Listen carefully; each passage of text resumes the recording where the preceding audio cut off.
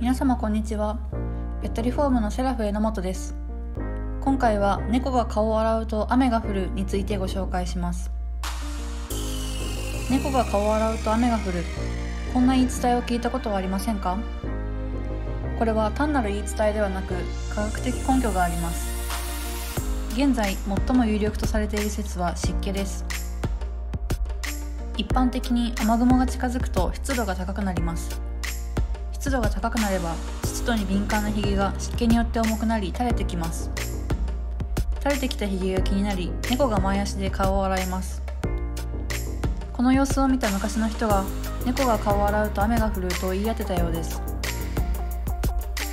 以上で猫が顔を洗うと雨が降るについてのご紹介を終わります。ペットリフォームのご相談、お見積もりはセラフ榎本にご用命いただきますよう、何卒よろしくお願い申し上げます。